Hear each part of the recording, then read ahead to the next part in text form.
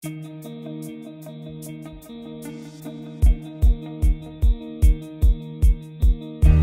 damages the seabed, it kills plants and animals, and it releases carbon, which can contribute to climate change. I'm talking about the practice of bottom trawling. That's dragging a fishing net across the ocean bed, indiscriminately catching everything in its path. I'm journalist Angela Walker, and in this podcast I talk to inspirational people and discuss underreported issues. My guest today is Jean-Luc Soldand from the Marine Conservation Society. Welcome to the programme. Thank you very much for having me. First of all, what exactly is bottom trawling? It's a process by which a powered ship, fishing boat, pulls a net along the seabed by the use of these warps, which are metal ropes, to take the tension of the net. The net is held open by either otter boards, which are these big wooden or metal boards that hold the net open at the mouth of the net, and it drags along the seabed, catching the fish.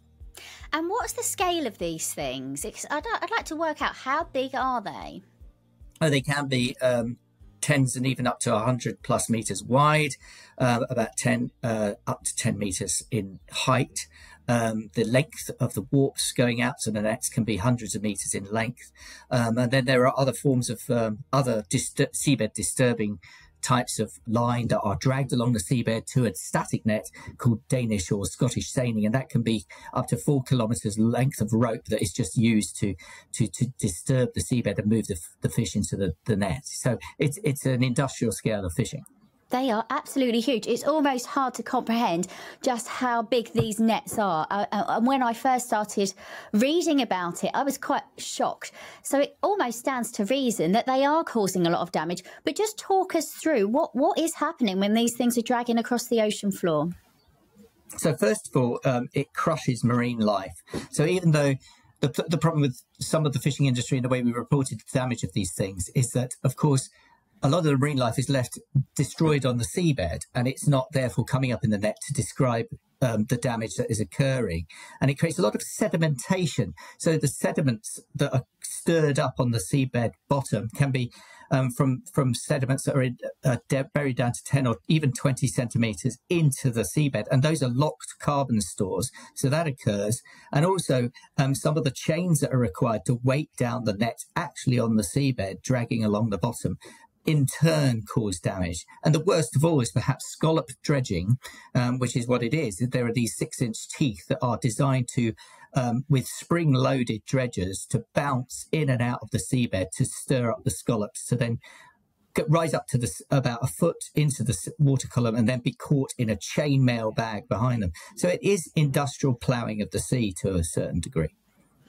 And the damage that's occurring, how bad is it? I mean, how long does it take to recover? What's the sort of scale of the damage itself? Well, the sad thing is over the course of industrialization of this type of technique it's been going on for about 150 years. 150 years means we've pretty much dragged every single bit of the seabed off the UK and off Europe in our continental shelf. That means in waters less than 200 meters deep, because those are feasibly and economically and industrially accessible to these sorts of fishing.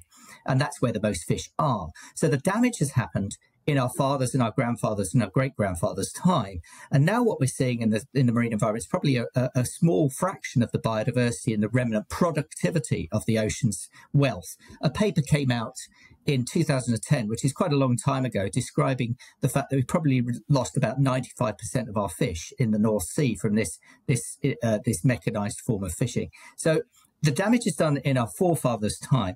Therefore, how do we attribute blame? It's really difficult. If society does something in a particular way, like burning fossil fuels, and doesn't consider the impact of it from 150 years ago, who do we blame? Maybe we should change our narrative of this, saying, let's just sort the issue out rather than look at individuals to blame. So the way we've done it in society up to now is to try and create these vast protected areas that should eliminate this sort of activity, or try and reduce the impact of the heaviness of this equipment and the intrusiveness of it, and to make it more selective to catch the fish we really want to catch.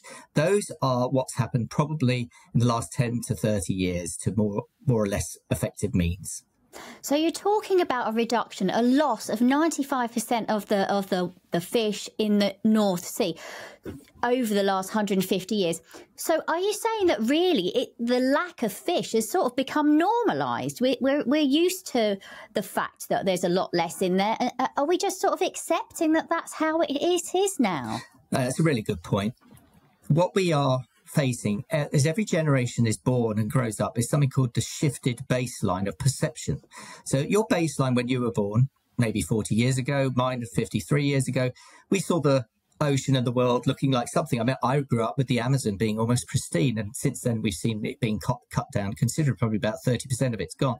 So my kids born 20 years ago, they've seen the Amazon of a certain extent. Now we can extend that to the sea to a certain degree. 150 years ago, these perceptions in science, these analysed data suggest that fishers could go out with a net and just throw it over the side of their boat without any steam power or petrol power in their engines and catch fish that would sort of be up to the gunnels, almost sinking the boat. You hear about that with the herring fisheries. You hear about that with cod, with mackerel, and this does not exist anymore. So we've had to fish harder and harder as every generation comes into the fishery. And when we argue every December with our European partners about quota allocation, we're talking about the dregs of the ecosystem. And sort of if there's a 20% rise from a baseline from the last 30 years, that to a fisherman 150 years ago would be derisible because we've just hammered the ecosystem so much in the last 150 years. So any increase is perceived by the fishing industry to be a good thing, but ecologists look at it much more cynically and much more over the longer time scale. Of course, because you're looking at the bigger picture. It seems a lot of the damage has already been done. What's being done now to sort of mitigate that? And, is there any possibility that the oceans can recover from this overfishing and this bottom trawling? Yeah, it's a really good, it's an interesting time to be around because I think in the last 10 to 20 years, we have seen a public and civil society and even political shift in the United Kingdom to deal with some of these issues. So I started working with Client Earth in about 2010. You probably heard of Client Earth because they take very successful air quality cases in London, for example. And they also work with me in the ocean. And we took a case to the UK government that they weren't regulating their protected areas and making sure that the protected areas were had bans for these sorts of fisheries in place. Since which time we've seen about 17,000 square kilometres of UK seabed protected from this sort of activity, which the public would have thought would be automatic when marine protected areas are designated. But a designation of a place doesn't necessarily mean such an activity is regulated, which I think is criminal. I think in philosophy, we should have protection so the public aren't duped, perhaps, over what an area of the ocean should be. They would think automatically dredging or trawling would be eliminated. So it took us with Client Earth a number of years to make sure that happened.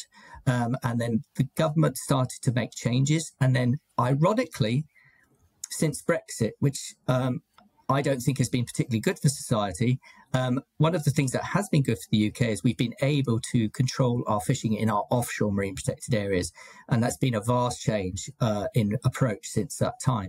And also, outside of protected areas, there are mechanisms to make fishing gear lighter, as I alluded to earlier. So reducing that amount of metal, the weight of nets, and make sure that they rise above the seabed. There are even some research that's taken place in Dutch fisheries to electrocute fish into nets rather than drag them using weighted gear. But that also has secondary effects on other animals in the marine environment, you can imagine. So it is still a very, very coarse way of catching our food. We must think of it as indiscriminate because it just has the ways of catching everything, and then things end up dead on the deck. It's very, very difficult to see the survivability. So protected areas have had one course of progress, and then there is this technological solution to make the gears lighter. So what happens? So tell me a bit about the process. They drag the net across the seabed, and then they bring the catch up onto the boat, I guess. And but it is indiscriminate. So what happens to all the stuff that's been caught in the net? What would be in that net? Well, there'll be an element of the seabed that comes up depending on the mesh size. So that's the size of the squares in the net. Obviously, the smaller the size of that mesh, the more animals of a smaller size can be picked up, be they fish or be they invertebrates, so animals without backbones, perhaps similar animals that generally are stuck to the seabed, which are kind of like the trees and the bushes on the seabed. Now those trees and bushes are really important and allow the habitat for other organisms to live, much like our own forests. So by degrading them and denuding them, you actually reduce the biodiversity and the functional importance of the seabed for it to maintain life and hold carbon and to strip the ocean of nutrients, which we need to do. But also the fish that come up and the invertebrates that come up, like sponges, corals, small fish, shellfish, and you also get a lot of shrimp and other bycatch like that. That's sorted on deck into desirable species and non-desirable species, and those that can't be sold are simply heaved over the side. Dead. Yes, and there are some fisheries that are much worse than others. So we have a fishery for something called nephrops, which is our scampi, and the bycatch of that is something. It is very, very bad. I mean, it's more than the weight of the scampi that's caught on the deck. So, there are alternatives, and for example, there are in Scotland constant arguments between the pot fishers, which are benign fishers, which target scampi by putting just a pot on the seabed with some bait in it, and the scampi, the langoustine or the prawns, move to the pots, and then they're just hauled up after a couple of days. Now those guys are fighting really against the trawlers that just hoover them up and kill everything else. And we would like to see, and the Scottish government has been really bad about this, much more restricted zonation to protect that much more benign way of fishing for scampi than the harmful work practice of trawling for it. So there are some authorities have been better and some authorities have not been so good. And I think the Scottish government's been pretty poor at dealing with that issue. For decades, it's been a problem. Is there any way of telling when we buy fish how it's being caught? I mean, I had scampi this week and I feel terrible because I've got no idea how that was caught. We know if we're having free range chicken, how can we tell if the fish that we're eating has been caught in an environmentally friendly way? Well, the Marine Conservation Society does do a good fish guide, and you can find out the capture methods of the stocks that you can see in the supermarket. So everyone should download the app onto their phone from the Marine Conservation Society, and they can see what's being caught, how it's being caught, when they actually buy it in the marketplace. It is more difficult in supermarkets, perhaps, than restaurants. In restaurants, they tend to be proud when they actually have dive-caught scallops or pot-caught langoustine or scampi. But most of the scampi you'll get from an average place will be not only caught by trawl, but then it will be shipped off to China to be processed and then shipped back in a frozen form for us to eat. So we've also got to think of air miles in the way we industrialize our seafood production, which is nowadays really not suitable for how we need to manage the planet.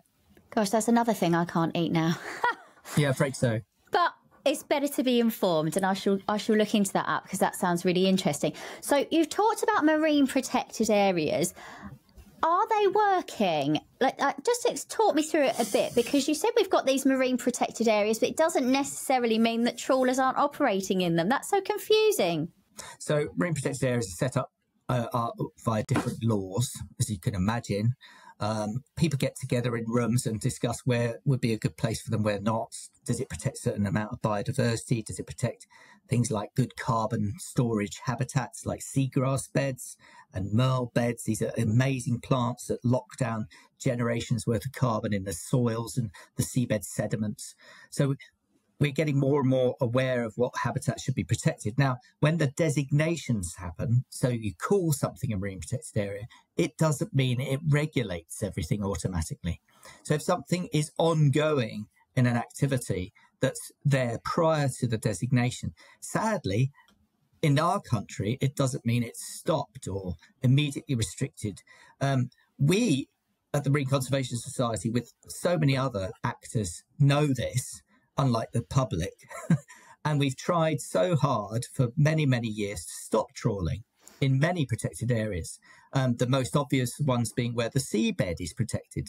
So that would immediately suggest that trawling should be banned immediately. But it's taken us many, many years of in a way, fighting with regulators and discussing with fishermen that this is unreasonable to us and to the long-term health of the ecosystem to perpetuate this activity. So, and because it's out of sight, out of mind, underwater, the public isn't so concerned. If it were to happen on your local woodland or in your local park, that you saw someone going there with a dredger or a roller and just eliminated the habitat, there'd be uproar.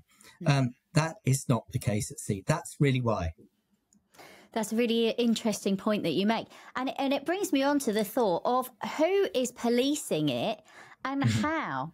I mean, it must be incredibly hard to check if it's going on and to what extent. Yeah, there are various ways. There are, in our nearshore waters, we have in England, we're very lucky, something called the Inshore Fisheries and Conservation Authorities. 10 authorities dotted around the coast from Cornwall all the way up to Northumberland that know their fishermen, they know their fisheries that are taking place. And they also are able to put satellite technology on the boats to show where they are at all times.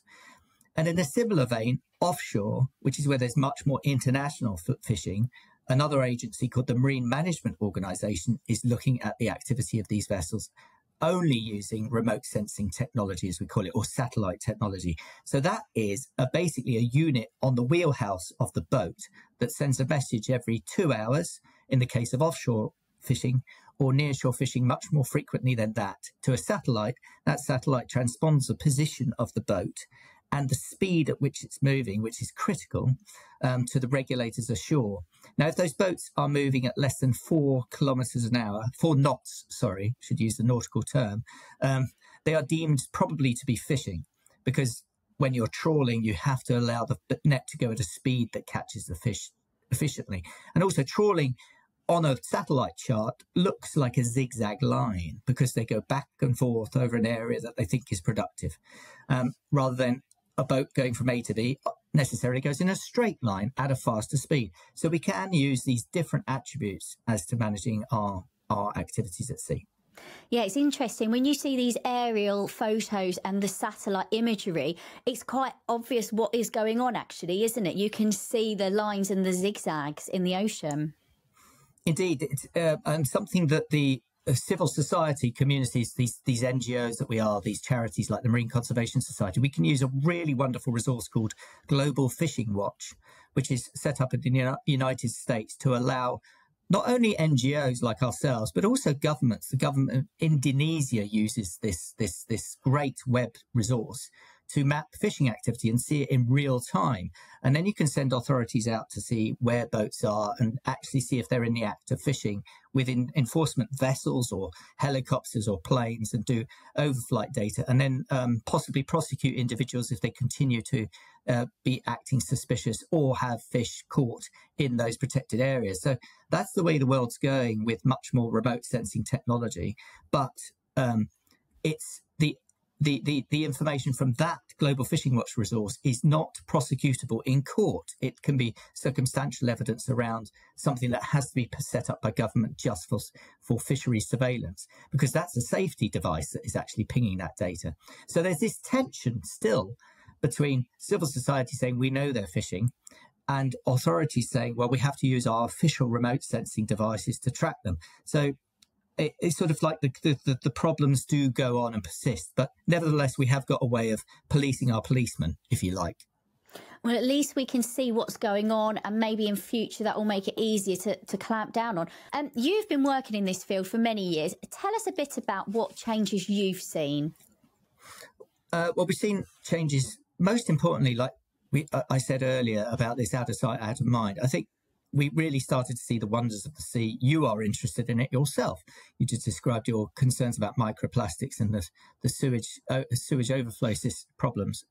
I think society is starting to be concerned about the sea. It is, after all, 70% of our planet, and it has absorbed 90% of our carbon that we've pushed out into the atmosphere through carbon dioxide emissions. So people are really understanding, if we don't deal with this issue, we will really, really suffer as a species. So I think we've seen that change, and that pressures politicians, which in turn pressures regulators to pressure the users of the sea to actually do the right thing. So definitely in about the 15 to 20 years I've been working in this work, I started making sure that these sorts of most damaging fishing activities, scallop dredging, weren't happening in our coastal waters with others. We saw sites closed in Cornwall. We saw sites closed in Plymouth. And then we started to work on a systemic basis by which we wanted to ensure that all regulators in the UK protected all the marine protected areas that were vulnerable to all these types of bottom trawling. And that started to happen in about 2012 to 2016. We saw inshore waters. And then, as I said earlier, Brexit allowed us the opportunity to manage the seas from 6 miles out to 200 miles. And now we've seen progress in about, the Dogger Bank, which is an area you hear on the shipping forecast, is a bank which used to be land before the last glacial meltwater. It was land up until about 12,000 years ago, would you believe? So it's this shallow bank in the middle of the North Sea. It used to be called Doggerland, and that is historically been fished, and that was entirely closed. 12,300 kilometres squared, which is 5 times the Lake District. It was entirely closed to all forms of bottom trawling in 2022. And we saw a 98% reduction in fishing activity because of that closure, with some errant vessels sort of tweaking at the edges. That was the 2%. So we have seen successes. We must be positive. We must forge ahead, because conservation could just look at itself and go, what difference are we making in the grand scheme of things? But if we don't try, we must try to resolve some of these issues and then start to see the productivity return and the richness return. And that inspires me, and it should inspire everyone. That's what I was going to say. So it was only a couple of years ago that trawling stopped at Dogger. Do we know if the area's recovered at all? That's a good question. It's very costly to do the science to monitor the seabed. As you could imagine, you've got to go out 100 kilometres east of Hull on a research vessel, which costs £6,000 to £10,000 a day just to have at sea. And then you've got to drop the cameras onto the seabed, and you've got to record what fish populations are there by using things called baited underwater remote video. So you put the bait on the end of a pole and have a GoPro on a weight, and you see what turns up. So these are the sort of techniques we're using. And I know that some colleagues in a Dutch NGO, because it is in the middle of the North Sea, they funded such a research trip in November, and they did record some interesting marine life in areas that had hitherto been trawling, but they hadn't been before the ban. So it's really difficult to compare the difference. I think we'll only see a difference in about 5 to 10 years, when long-term restrictions of that sort of scale will start seeing fish populations go up and seeing the seabed life start to recover. Yeah, I'd love to know how quickly the seabed can recover after this kind of intensive fishing. I mean, at the end of the day, there are a lot of people making an awful lot of money out of bottom trawling. I know that you're pleased with the progress that we've seen, and we're hoping to see more progress. How confident are you that, that we'll see an end to bottom trawling eventually? Is that your goal? Is that your goal? It would be a goal that's a reasonable thing to suggest, as the evidence comes in of its secondary effects to the planet, the way the ocean functions, that carbon is definitely affected by it, be it the stuff in the seabed in sediments or living organisms that also hold and lock down carbon. Everyone forgets that in the debate. They're always obsessed with what's in the sand and mud rather than the living organisms. So yes, we probably should, as a civilized society that looks at science and goes, well, if we started again, we wouldn't catch fish this way. So in that sense, what we need to do is go back to line fishing. We need to go back to static net fishing, which is where you put nets on weights, but don't drag them through the seabed, just put them down. But those, of course, have problems with bycatch of things like dolphins and sharks and seabirds. So no fishing technique is really pretty devoid of its secondary impacts, outside of its target species. And that's the difficulty of it. With farming, of course, we can seed the ground and say we're going to have cabbages, we're going to have parsnips or whatever on this plot of land, and we know we're having this footprint impact. But the fishing industry would also say, look, 90 or 70% of arable potential arable use land on land is ploughed every year and is effectively a monoculture. So is there really a massive difference to what we're doing at sea and on land? Possibly not, but we need to protect the protected bits better. And we do probably see, I would like to see in my lifetime, or what's left of it, a further reduction in the pressure from this fishing gear. But a complete ban globally or in Europe is unlikely, I just have to say, politically and economically at the moment. Yeah, talking economically, of course, if it's harder to catch fish because, we're not using this intensive bottom trawling system, then surely that will push the price up for consumers. And ultimately, people don't want to pay more for their food, do they? Yeah, that's known, and a lot of the fishing industry is subsidised. Did you know that the fuel that the trawlers are using is subsidised by us? So we're paying the tax for the fuel. So where we're paying, I don't know what we pay in tax at the pumps, maybe 20, 30, 40%. That is paid for by government to fish using these gears, which I think is not good. Gosh, so we're actually funding the bottom trawling out of the taxpayers' money.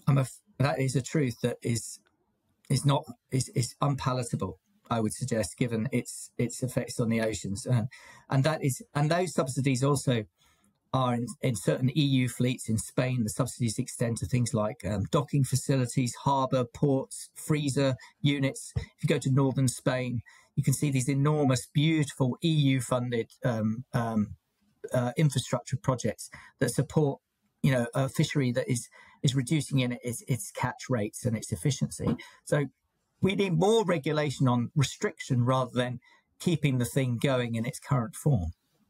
Would you argue then that instead of subsidising bottom trawling, that the EU should be subsidising more environmentally friendly fishing methods, surely?